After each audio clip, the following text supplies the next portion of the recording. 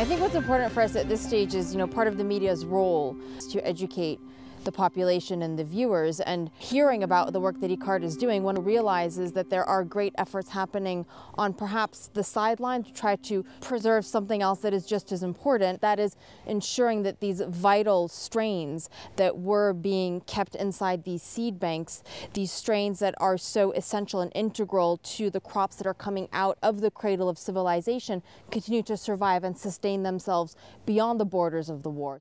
And utilization for what? There are two major aspects.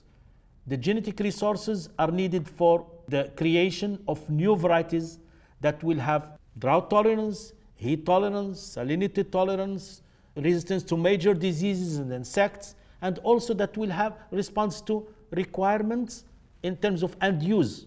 This is the first shipment that we have received from the seed that ICARDA is withdrawing from Sabalbar in order to multiply in both Lebanon and Morocco.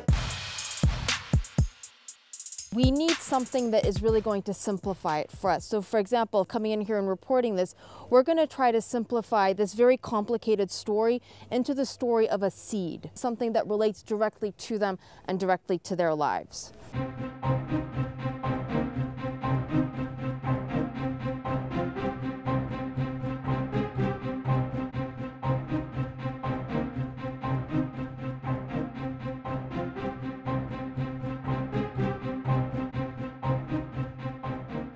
We're learning about this because that's important for the people to know about, and as we learn about it, we then report it to our viewers so that they can learn and have a growing sense of appreciation for what it is that organizations like ICARDA are doing on the one hand, but also the importance of the broader picture that does exist when it comes to preserving Mother Nature, when it comes to preserving and the developments that are happening scientifically speaking to ensure that future generations literally have food to eat. This seed contains traits that might end up being necessary for the survival of the species, and we just don't know it yet. Exactly.